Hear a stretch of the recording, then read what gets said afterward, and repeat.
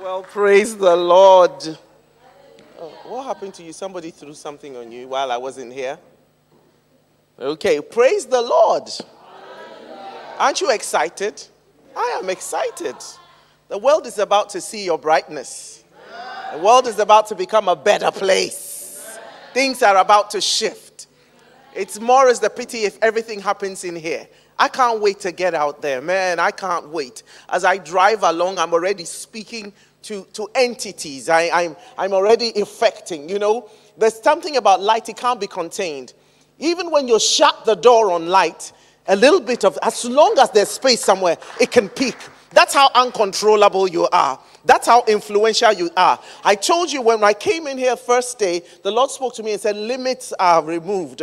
Boundaries are broken. There is something about light that people can't hide. Light. It's very, very, so that's why the Bible says nobody lights a candle and puts it under a bushel. Whatever you do, that light will betray you. And tonight I pray and I thank God and I celebrate with you that your light will betray the darkness. It will betray, it will expose the darkness. You've got to learn to usher in what God is doing. I heard the word today. I have been saying it. I went home. I said it in my car. I said, I'm setting something ablaze with my tongue. It is no use if you hear the word and you don't practice it. There is always grace upon what you hear for that moment. You're going to need it. If you let it go, it's something that's going to grow cold. You got to water it. You got to stir it up inside of you. You got to practice it. I've learned that. I'm hungry for some more. Father, we thank you tonight that you have manifested yourself over these couple of days. You have used great men and great women to speak to your people. You have stirred up something. You have brought direction, God. You have entrenched something. You have shown us the future. But you are the God of the more. We want more tonight. Somebody say, I want more tonight. I want more tonight. Lord, we have not even touched anything yet. All you have shown us is what we can have when we focus, when we gather like this, when our intent is on you, when we desire you, God, when we unlock that code called hunger and righteousness. So, Father, we ask of one thing. Satiate this hunger, but give us more appetite. Expand our capacity for more. Speak truth by my lips today. Bring transformed thinking, transformed hearts. Lord, I ask of you one thing. That you put that key and you begin to ignite. Lord, it's fine to have a 100,000-pound car. But without somebody turning on the ignition. And Lord, you know my heart. I can't wait to see you out there shining as lights. I came to see you out there. Other people have a calling to do what they have to do in this place.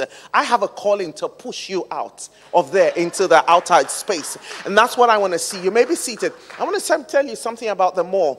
As you pray, don't ever be satisfied. Paul in his writings, he talks about, I pray to the God and the Father of lights. I think it's Ephesians chapter 3.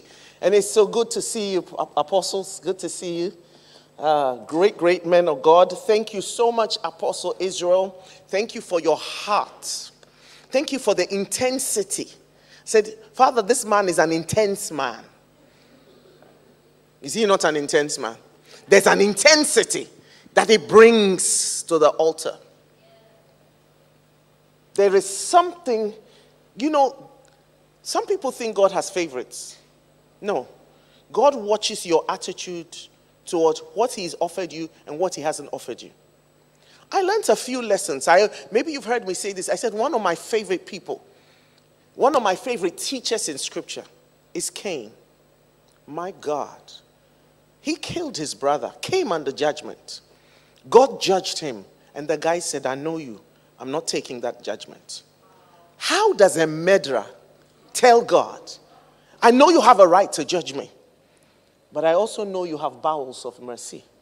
Ameliorate this punishment. Because the moment you drive me away from your glory, I'm done. I have no covering. I have no purpose. I am a marked man. How does a sinner, how does a murderer learn to value that which he sees inside of God? I believe Cain himself was an intense man. God loves intensity. And when this man of God takes a hold of God, I guess you're one of those people who stand between the altar and the porch. And I guess you're one of those people who say, you are my friend, God. And I guess you're one of those people who won't shut up or let go until you see. God is looking for some people like that. You hear me? The earth is crying out. This morning, we looked at the land mourns. I came to tell you today, can I tell you a little secret? When I pray, I don't pray for more priests. I don't pray for more pastors.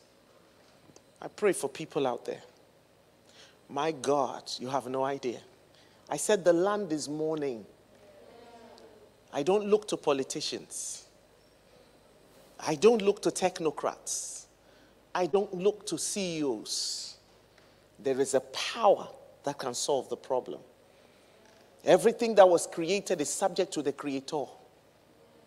I started to tell you about a hunger. There's a reason why Jesus says, there's a hunger and thirst. If you hunger and thirst for righteousness, God will fill you. God put hunger inside of you so you wouldn't die. God put thirst inside of you so you wouldn't die. Because the moment you forget to drink, you'll die of dehydration. Therefore, the moment you forget or you neglect to hunger for righteousness, you will walk where you shouldn't walk and do what you shouldn't do.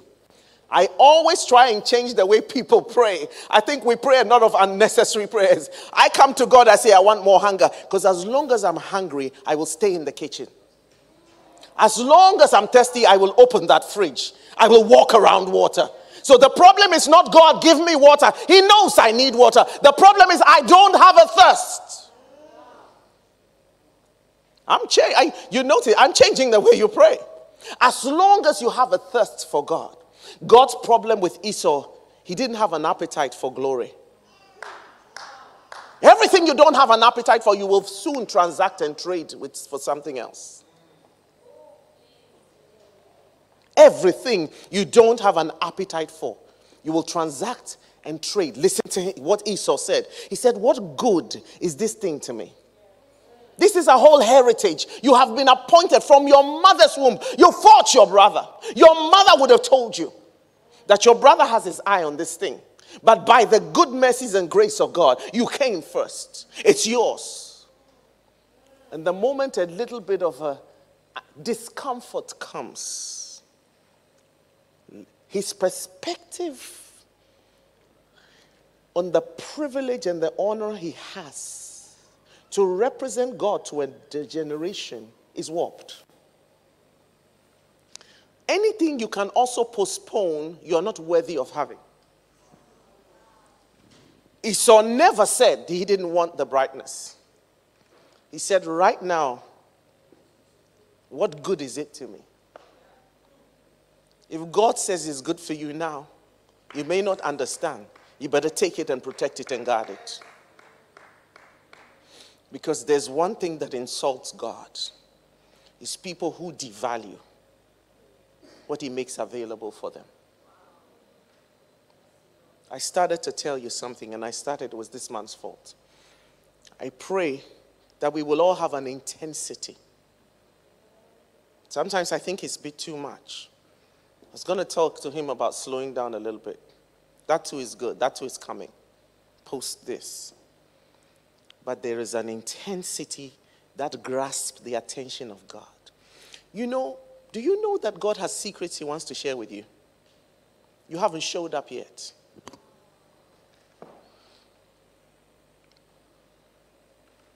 Malachi is troubled about his community. He's troubled about his city, troubled about his nation. And in Malachi 1, he keeps asking, Habakkuk, I beg your pardon, he keeps asking God. God doesn't answer. Until in Habakkuk 2, he says, God, I set myself upon a watch. I ain't leaving this place till you talk. I wonder what would happen if you told God, I don't like what is happening in the United Kingdom, and I'm not leaving your face till you talk. What would it look like? May God produce an Habakkuk spirit in us. Listen, he says, I set myself upon a topos, a specific place of opportunity, that I may watch what he will say to me, that I may see how I'm also not just interested in what God will say, I'm interested in my response. Finally, he gets God's attention, and God says, you ready? Write the vision. See, a lot of times we take it out of context. Write the vision doesn't come first. The appetite to hear what God has to say to solve a problem in your context comes first. The moment you have that appetite, it produces the intensity, and suddenly God is ready to unload something he's always wanted to unload. May God give us such a hunger, such an appetite. So I started to tell you, come back to why I started this thing, that God is the God of them all. And Paul prays, and he prays in Ephesians 3, and he talks about God, he said, let me just get there. He talks about the according to of God, the things that he's asking. For this reason, I bow my knees to the Father of our Lord Jesus Christ, from whom the whole family in heaven and earth is named, that he will grant you according to the riches of his glory. God is not granting you any. Paul says, God, give them according to your capacity. Give them according to what you have. Can you imagine what prayer would be like if you ask God to give you according to, not what you think, but according to his capacity to deliver?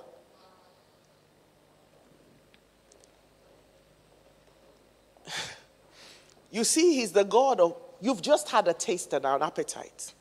It is said of Napoleon, apostle, that, you know, he had an empire, he had a collection of nations. And people would come and say, Napoleon, give me this community, give me this city, give me this city, give me that. And his aides would be so angry. Why can't they ask for small things? Why can't they just ask for simple things? Why can't they ask for a little bit of money? Why are they asking for big things from you? And Napoleon would laugh and say, they honored me by the magnitude of what they asked me. You didn't hear me. What would it look like if you asked God for your whole community? He said, they honored me by the magnitude of what they asked me. All morning when I wake up, I didn't sleep last night. And I was praying. And I kept thinking God was asking me while I was showering, when was the last time anybody says, give me UK or I die? You would, because of your intensity. I don't know about you, but I want kings or I die.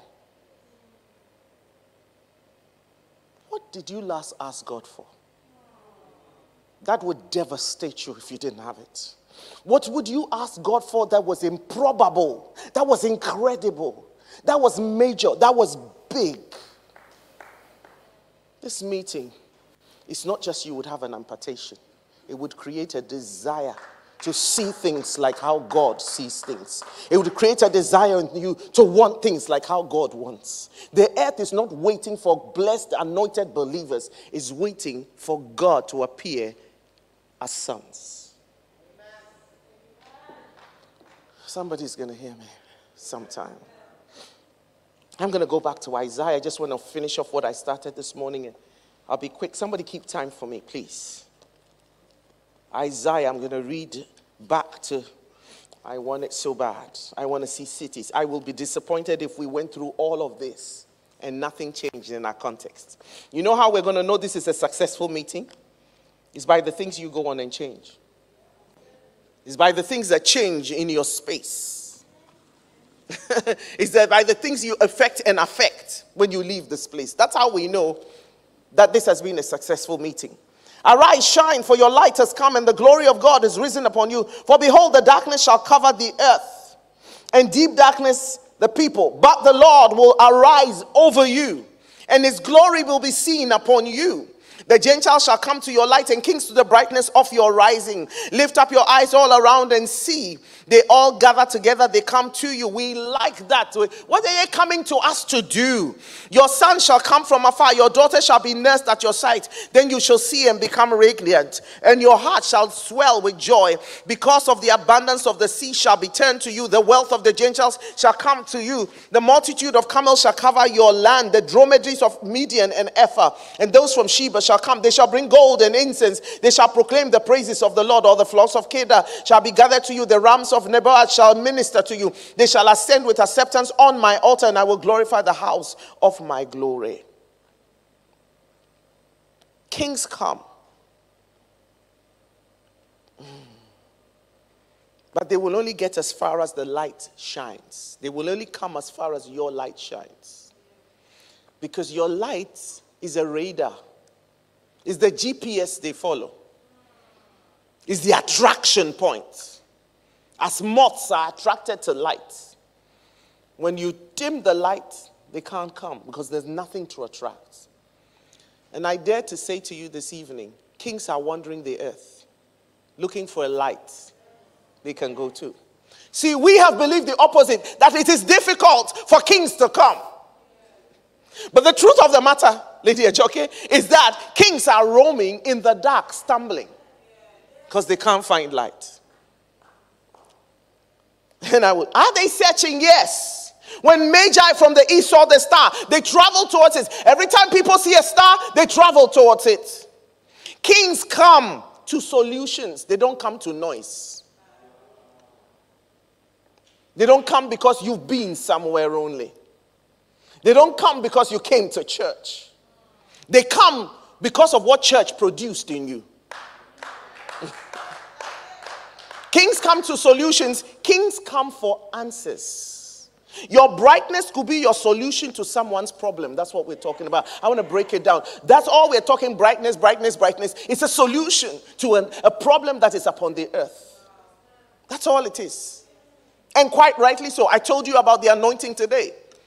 Nobody's anointing is for them. That's why blind people can heal blind people.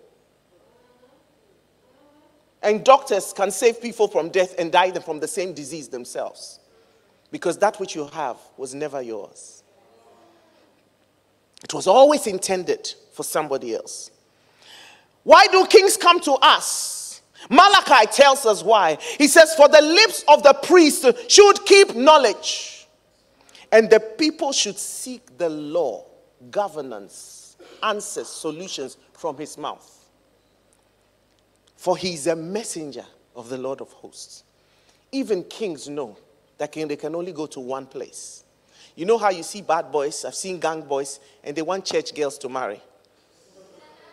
They don't bother that they are bad. But they know that if they get church girls, they'll be okay. I am praying, sir, for apostolic churches to rise up. I went to school in 1990-something in the States. I opened a bank account on college campus because companies came to recruit staff from the campus. Because they know if you get anybody from World Harvest Bible College, they will be excellent and diligent in their staff. Because banks knew this is the best way to recruit people. I'm like, God, we need more of this upon the earth. You see, we have always believed that the world doesn't want us. But I'll tell you something. The world may not like your Jesus, but the world likes what Jesus produces in you. The world is so selfish that it can trade its own values as long as you can help them attain their goal. And that's where we're going with this. We don't want churches that are big. We want churches that are effective. I am looking in the KCM, I'm believing that you will be one of those where they will come and they say, you know, you don't believe me? You notice that when the Babylonians trashed the Jewish people, they brought out the intelligent, the brilliant looking. And the Bible categorically said in Kings, they left the poor people to be vine dressers at home. What are they going to do? Even they knew where to go. I pray that the world will find you. I pray that your business will be the one they come to. I pray that you will be the one they invite in. I know. As I'm sitting today, when I got home, my first phone call, I had a message, call me. Because a law company wants me to come and teach their lawyers. They are moving offices to big one. And in this time where our dollar is safe there, the only stalemate is this. I can't decide how much to charge them, and they can't decide. They are hedging. And I'm not saying, I also want them to say, I don't want to say anything down. So that's where we are at the stalemate. Why would a law firm, why would an oil firm fly me from England to come speak to the executives? And sometimes I'll be talking this, and they'll be crying. Or they'll say, Reverend Celia, you know, when you speak, sometimes we just want to run around the room. I know what they're talking about is the anointing they are feeling. I will just smile. I don't know, man. I really don't know why I'm crying. I'm talking to you, but I'm crying. I know why you're crying. I know why you're crying. I take a presence to the place. And that presence is also called the spirit of wisdom and understanding. I am waiting. You have no idea. I'm speaking today not as a preacher. I'm having a conversation with you as something that is driving me, as something that keeps me awake at night, as something that keeps me on my knees. And I say, God, when shall your church, your Ecclesia appear? I have a jealousy, sir. I have a jealousy. I am so upset that every one of you got your management degrees from Greco-Roman places.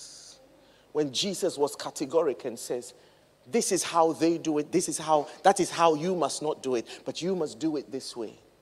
But we don't have enough qualified people for the world to send to us, to train them. And we go to the very place he told us not to imbibe. I hope I'm talking to somebody today. If I can just leave you with an appetite today, I'm done. So they come to us.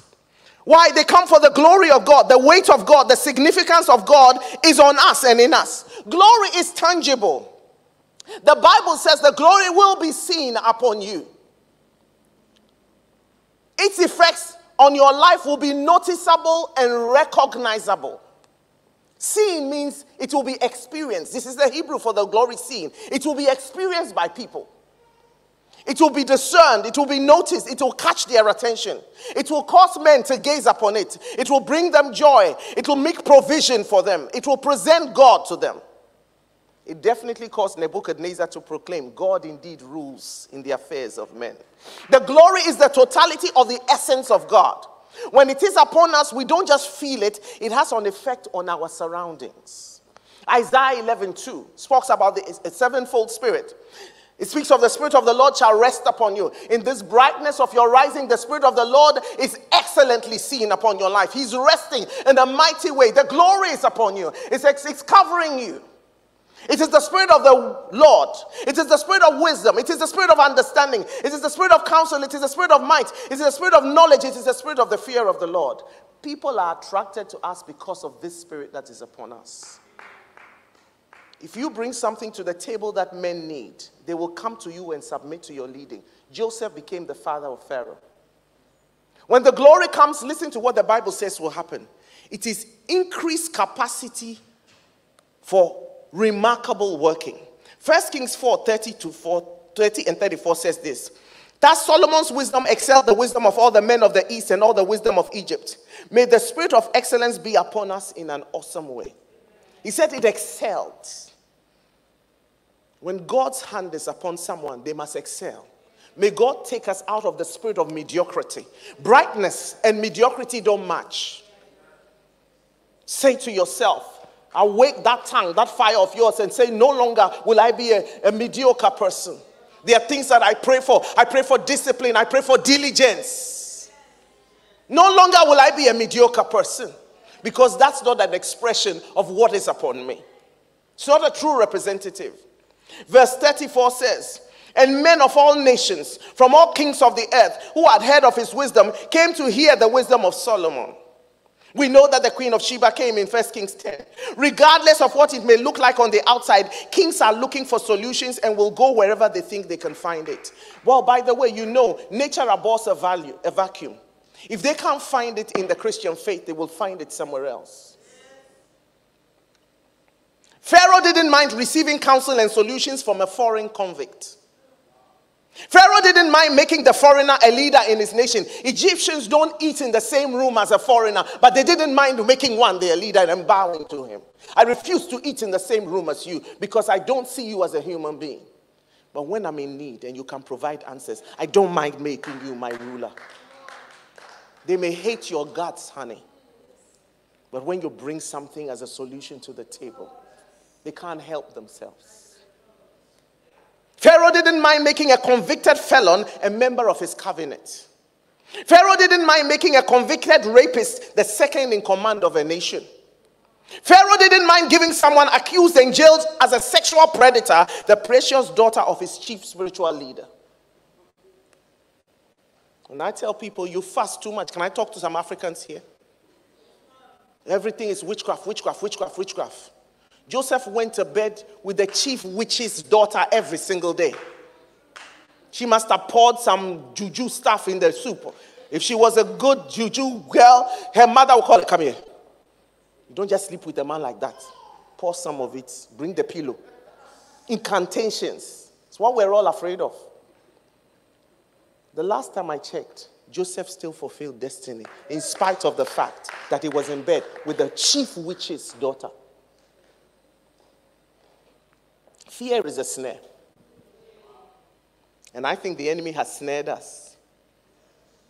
Pharaoh didn't mind entrusting the nation's resources to a foreigner who had just come from a maximum security prison. You don't give money to a thief. But when that assumed thief has the answers that you need. By the way, you also notice how God, and I want to throw this in because I'm going somewhere with this in a few minutes.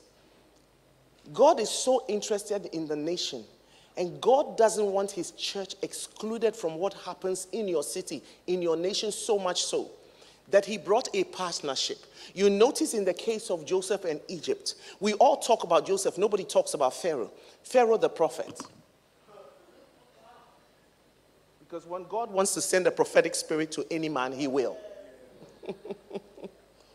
It's not exclusive to us. God shows Pharaoh a prophetic picture of what's about to happen in the next 14 years. The only thing is, he has the prophetic picture, he doesn't understand it and doesn't know what to do with it. I can tell you many politicians have a prophetic picture of what's about to happen. They don't know what to do with it until the church shows up in the form of a Joseph to show them what to do with it.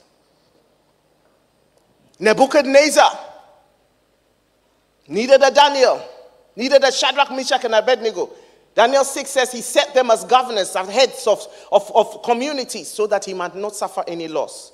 Darius and Daniel, Felix and Paul. I don't have time to stay there. Where you beg a man, you just imprison a man just so you can hear the gospel. I pray that it will happen to you and me, just so you can hear the gospel. The Queen of Sheba, Mordecai. Where is your brightness needed?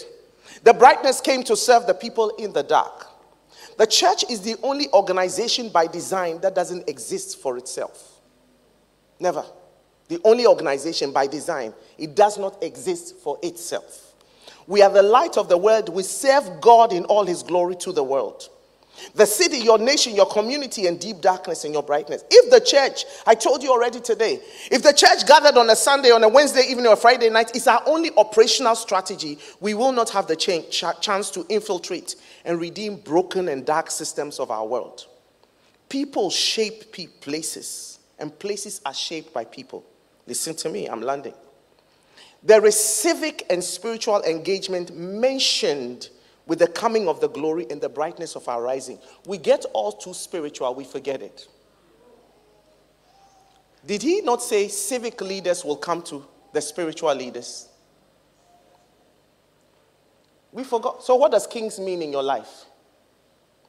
Civic leaders will come and engage with you as a spiritual leader because you have something to offer. There must be a biblical view of engagement with our society. It's about revival and reformation. If you stay with only revival, we already established this morning that sin is not personal, it is institutionalized. It is community. If you make it a personal thing only, you're in trouble. And I think the church has made sin, the matter of sin and darkness, a personal matter for individuals only. You are not called Kingdom Culture Movement for nothing, nor by chance. God chose people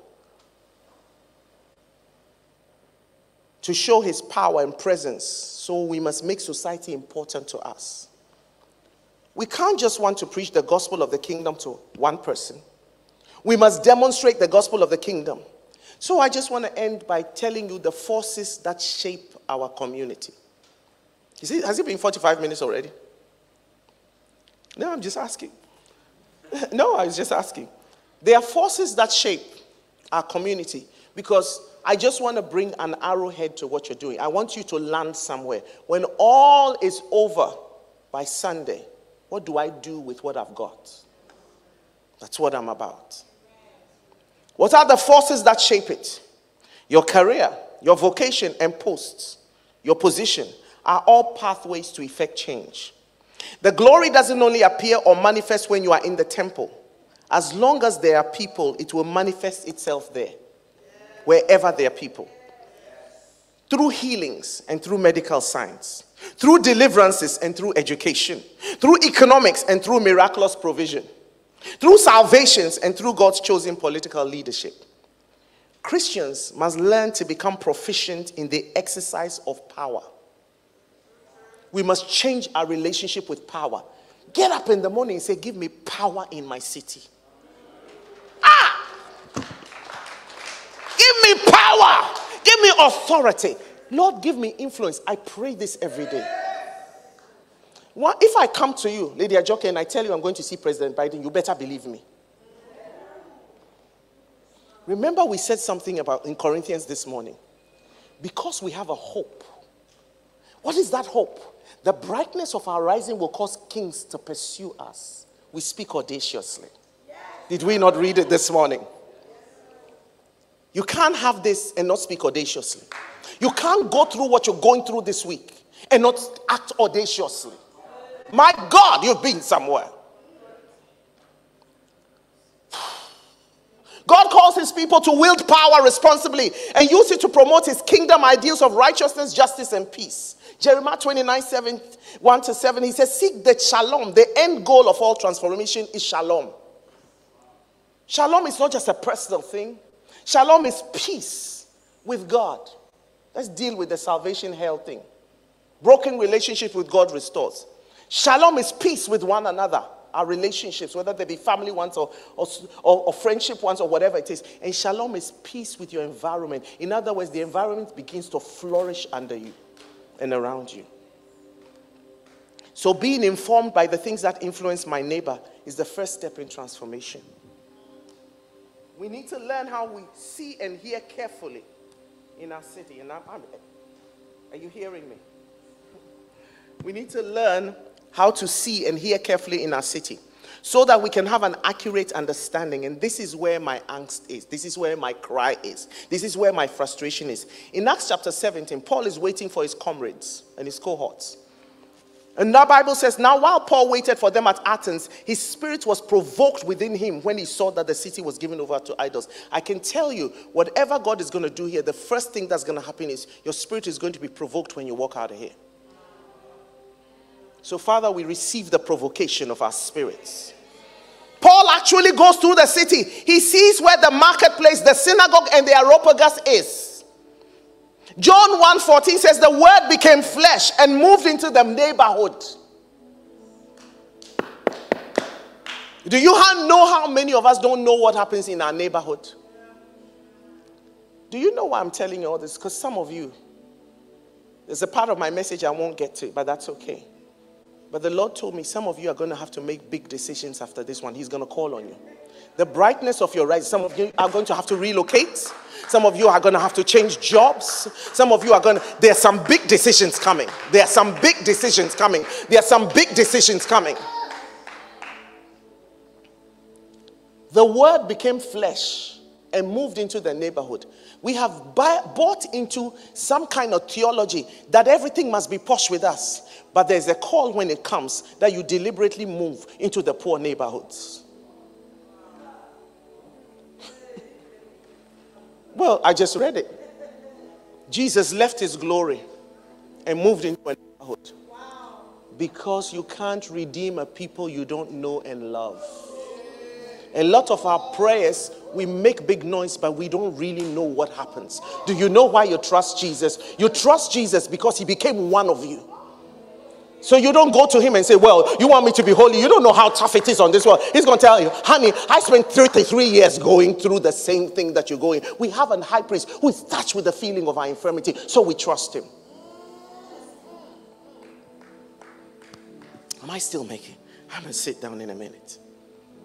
We saw the glory with our own eyes. John says, we saw him because he was near us. People don't know us. We just invite them to a space on a Sunday morning. He looks carefully. Paul looks carefully. He observes the forces that are shaping the way the Athenians think. Outside of shade room. I'm going there, aren't I? Have you observed the forces that are shaping the thinking of your community? Oh, I'm talking to somebody today. I'm sorry if it's bones, but that's okay. He was deeply moved and depressed. He was moved to the core of his being. He allowed the city to impact him emotionally. It was for him an experiential immersion. When was the last time you were immersed in your city that you refused, like Mordecai, to be pacified? Yet you look, the influences that we see, that was their posture. You don't bring down a Haman in comfort. You bring down a Haman because you are in ashes, because you've seen the danger that is waiting for your community, and you begin to weep.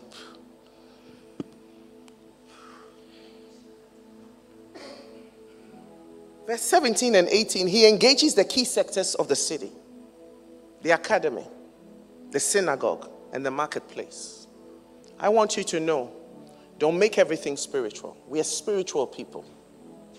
But it's all right that your brightness is to make money in the marketplace. Don't ask to make money so you can boast that you bought a car and a house. You make money because you want to bring unemployment figures down.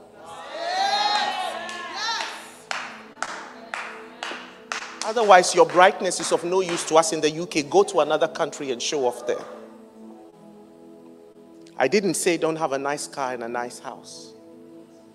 I'm saying this is how you employ your brightness so that a child doesn't have to starve to death. So that people don't have to choose between heating.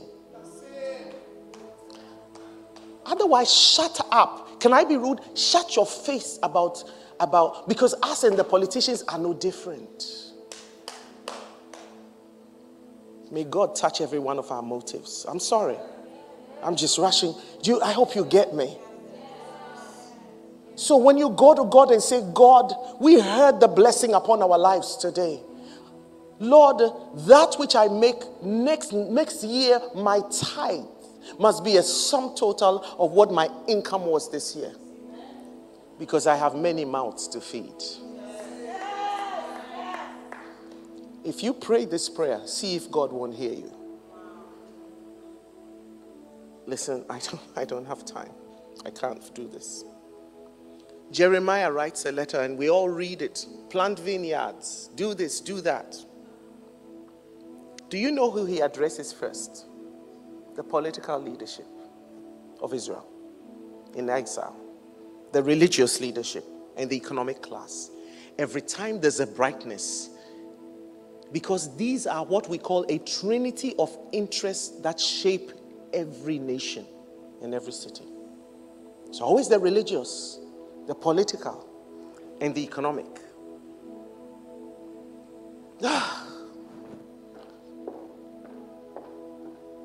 Ladies and gentlemen, as I sit down for the apostle to come and continue, cities have personalities. Cities have souls.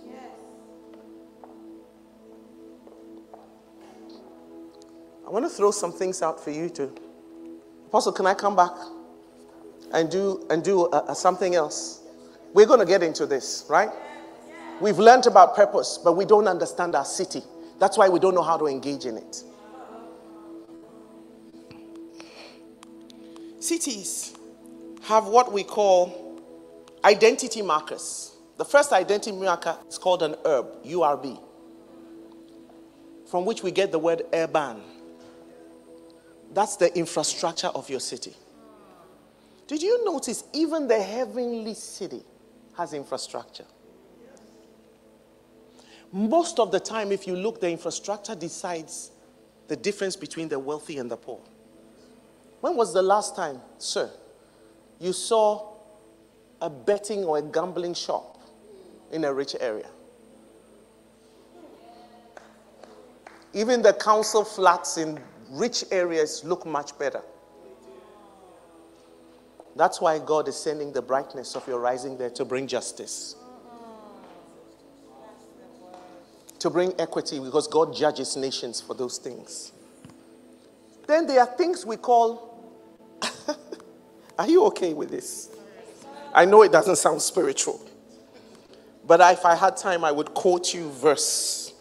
I just want you to know these things, so that as you leave this place at the end of this week, you will know where this thing is going. You will know where you are making your investments. Because poverty is not about economics. It's about relationships. It's about the haves and the have-nots. It's about how people handle money. If you really felt a responsibility and a conscience towards your neighbor, you wouldn't be as corrupt as you are. Did you notice that the people who sell us credit cards and high interest don't have ones themselves? There's an anima. The anima is the soul of the city. It's the city's belief systems. So we have the city's urban systems. But the city's belief systems, we are going to have to study that for the brightness of our rising. Sir, homework. For the brightness of our rising to be effective, we are going to settle what is the belief system. We know about secular humanism. Where is it coming from? The shared knowledge is what we call anima. The poetry, the history, the music. And then finally, it's culture. And then finally, we have what we call civitas. It's the behaviors of any city. When you think of Hollywood, what do you think of? Sex, entertainment. You think of Paris, what do you think of? Romance. Wall Street. Money, greed. Every city has these things. These are the cultural forces that shape our city. There is a reason why God linked your brightness to King's coming. Because he wants us to engage. Enough is enough when we've had spiritual moves of God that have dissipated because we didn't know how to protect it. Neither did we know how to engage it. This wasn't the message I came to preach tonight, but I wanted to finish. I see something on the horizon. I see something on the horizon. Men's backs are against the wall. Leaders' backs are against the wall. Last Friday in our prayer meeting, we had the governor of a bank, of a nation, come online. I texted her. I saw her name. I said, do you want public prayer? She said, please go right ahead. There are times when I will have a call from a government and say, this is what's happening. We're having chats with IMF. We need you to pray. We need you to do something. I see something on the horizon. Shiftings are coming. Kings are going to call on us. They're going to call on you, your expertise, your solutions.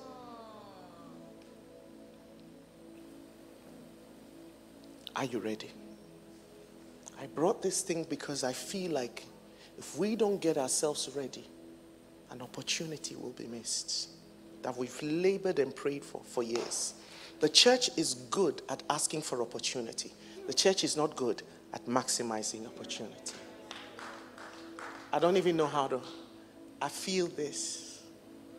Can you lay your hands on your belly? I hope I've made sense to you. God is not into wastage nor dissipation. Everything you don't protect will be wasted. And if you don't do it, another generation will rise up who will engage. Did you think it was just mere chance that our millennials are bored with church? Because they don't realize it, but they see on the horizon that engagement. They are more prophetically postured than they realize. Don't pray for your children and say, God, just protect them. Just from every witch. Pray that when they open their mouth, wisdom and knowledge will pour out. Pray for the spirit of excellence to be upon them. From their infancy, from nursery, from the playground, the spirit of leadership will be upon them. Because out of the mouth of babes and sucklings, he has ordained strength. But I feel like God is saying, whoever is ready to be that solution center, remember, your location is not who you are. I just might have come from prison, but as long as I'm carrying something, I just must have, my reputation may have been torn apart, but as long as I'm carrying something, Pharaoh is ready to hear from me. I want you to pray for yourself right now. Just take a moment.